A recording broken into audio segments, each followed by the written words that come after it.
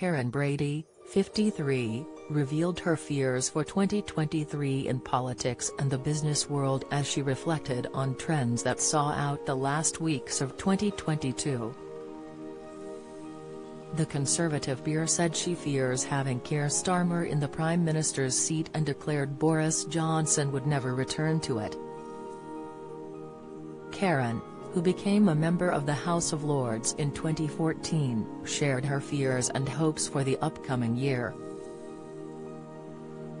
One stringent concern she voiced, which many in the UK share, is that of the continuing strikes across multiple industries. However, the businesswoman believes the strikes have more of a political impact than many may think.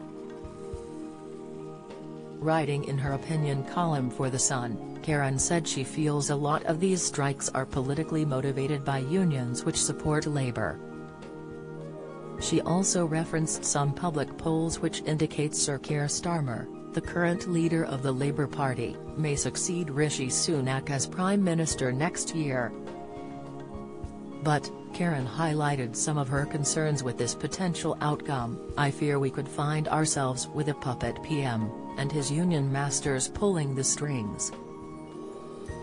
The Apprentice star added Bojo would not be coming back, but we need our mojo back. While Karren shared her hopes to turn things around as 2023 begins, the businesswoman also had some dire declarations regarding the workplace. She insinuated Britain's professionalism has taken a steep dip due to the pandemic and remote working. Karren claimed The Apprentice is the only place a professional would still be seen in a tie. With an alarming combination of negative factors, including the strikes and what she described as a twindemic of flu and COVID-19, Karren feared for the future of the workplace. Additionally, Karren voiced some concerns about the TWAT generation, an acronym she compiled as some workers choose to only work in the office on Tuesday, Wednesday, and Thursday.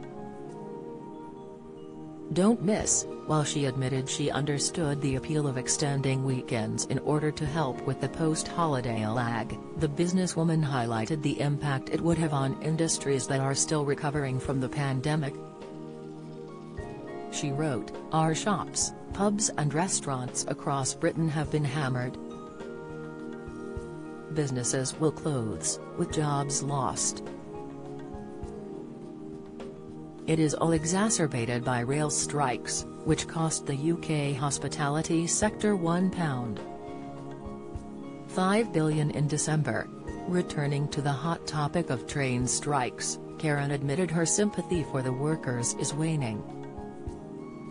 She suggested, if train workers don't like the job and don't think it pays enough, then perhaps they should simply quit and find a job they do enjoy. Karren added there would be plenty of other people waiting to snap up the vacancies.